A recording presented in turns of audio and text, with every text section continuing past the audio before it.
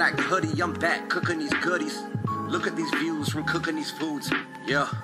Alright, so we got ourselves a standardized lunch meal here featuring the best meat snack you could ever throw in your mouth. And I promise you that. This is a European style pepperette from Schneider's. They are meat stogies and they are the best. They're just, we'll talk about them momentarily. Also, 2 tuna sandwiches. I made this tuna like 2 days ago, so it's been marinating in the fridge. It's my favorite way to eat it because I love it when it marries and lives together for like a day or two, and then it's even better.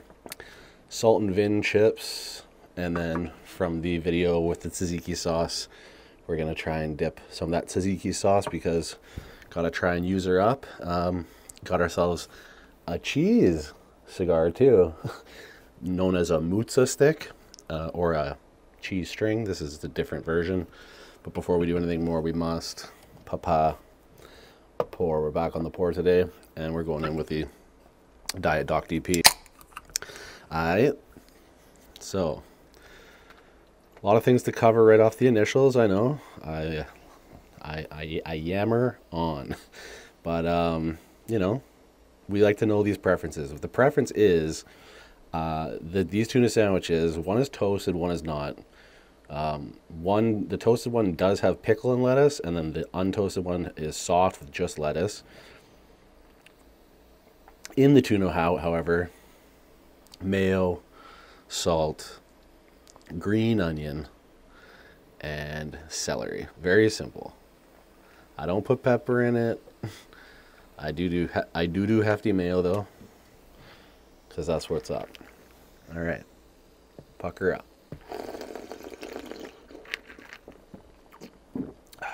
Perfect. All right, so let's just talk about this real quick. If you have the opportunity to get these, I don't know where they are in the world, but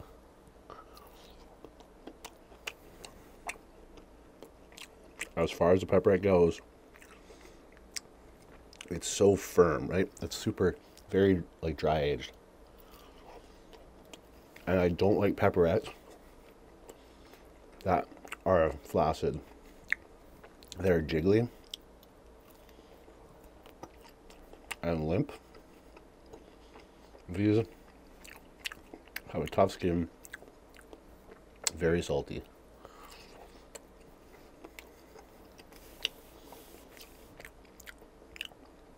They just have a very unique flavor. If you know, you know. The purple pack. There's other indications of color in the other ones, but it's all about the purple pack. The Donatello of the meat sticks. I sometimes dip them in mustard or in barbecue sauce. They're actually better in barbecue sauce.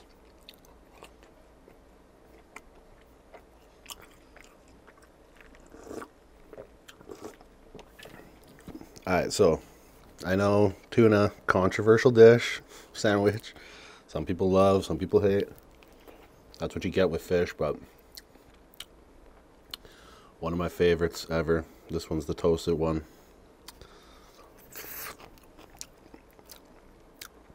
And this bun and these sandwiches specifically bring me back to my grandma and road trips to Duluth, to Minnesota.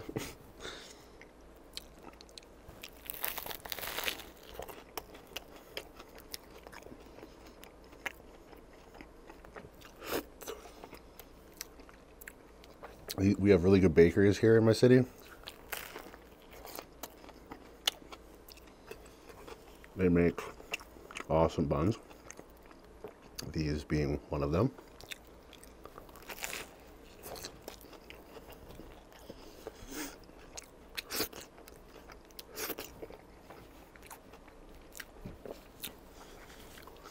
But they come in like a stacked in like a row of 6 in a slender baggie.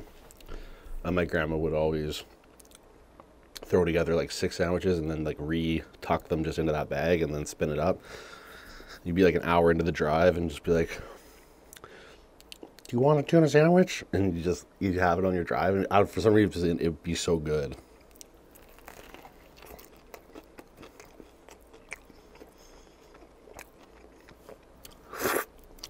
And that's where my tuna affairs began.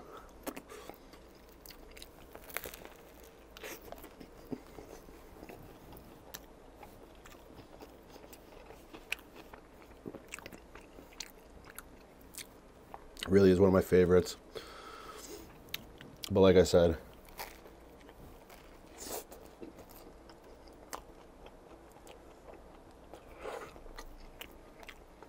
it's gotta live in the fridge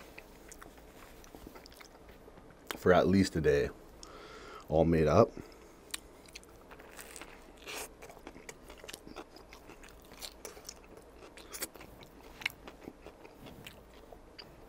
Even better if you go two.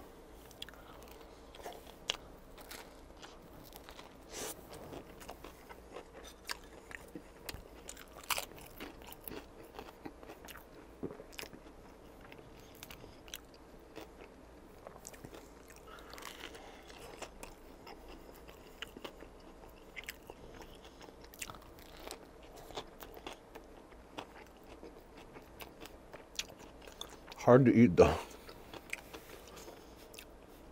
I think the nature of a tuna sandwich is definitely more designed for an enclosed wall, like on a sub bun.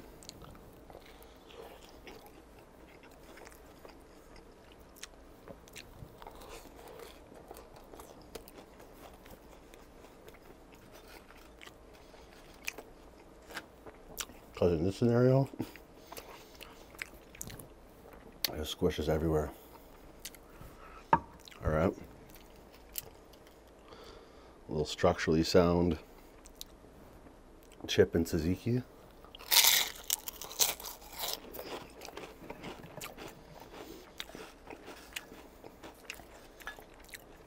Interesting. Kind of thought it might not work. Kind of doesn't. Mainly because salt and vinegar is so bright already. And tzatziki is really bright.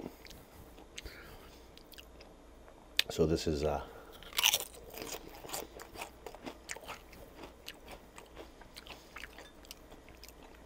Thomas Edison of chips and dips. That light bulb. Peel into the mozza. See this one? It like has big swirls that unravel, and then you can go down into the smaller, obviously, how cheese strings work, but I prefer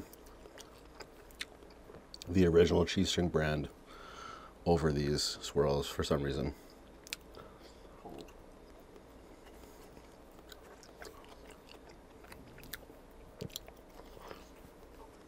The original cheese string ones are just like, you can get crazy with those tassels. This one's not so much. Like you have to, it's way more rubbery or something. So we just eat it like real pieces of cheese.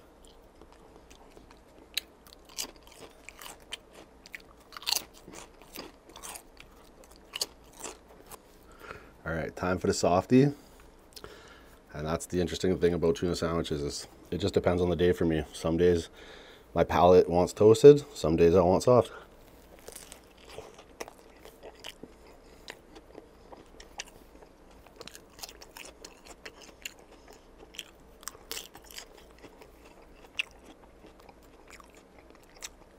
They're great both ways. Today though, not soft. With the symbol of the lettuce, no pickle. Just taking it.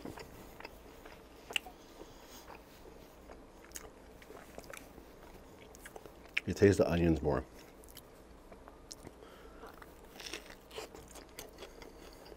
And the celery. It's like onion pungent, celery herbaceous.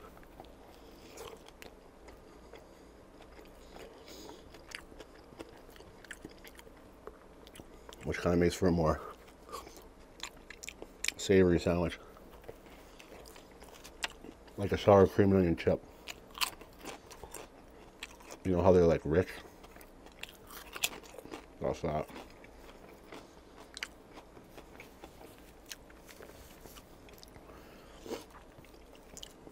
Definitely with the soft today. Should have had them both like this, honestly.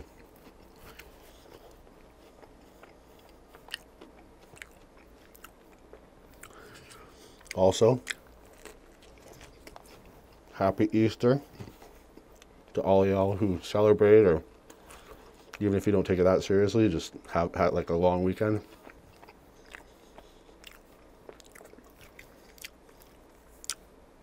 I got a dinner on Monday. And let me tell you that the grocery stores are barren. People were out, I guess, early yesterday or early today. Today's Saturday.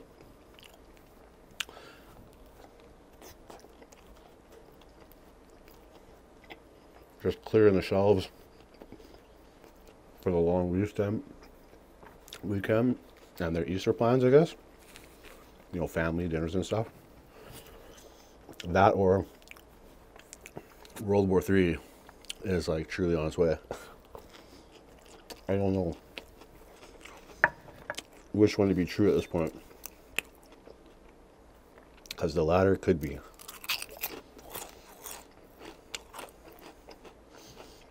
With Putin over there acting crazy.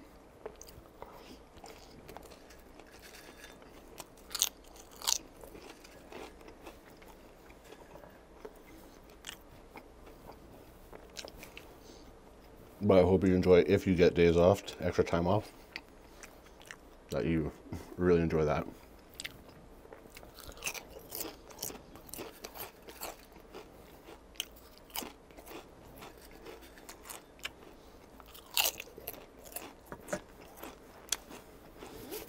I think mostly everybody gets at least one extra day off, because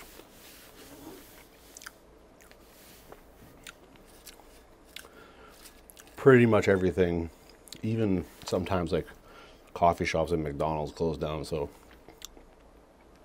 I don't know how that works here, but even grocery stores, they close down for the day.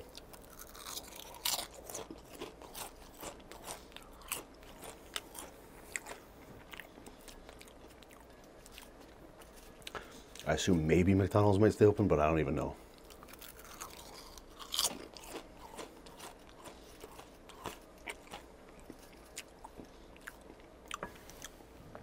Full dump.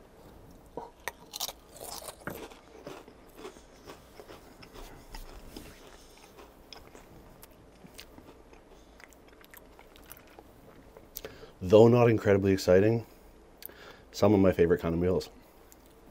Just like simple, classic lunch. Amazing meat snacks. My favorite chips. And a favorite favorite sandwiches, and then cheese. Like, you can't, like, none of it you can go wrong with, really, in my opinion. But anyways, have a good weekend. Enjoy it. Enjoy your family dinner, family time. Till the next one, you know what to do. Eat good, live well. Eat soft tuna sandwich, and stay true.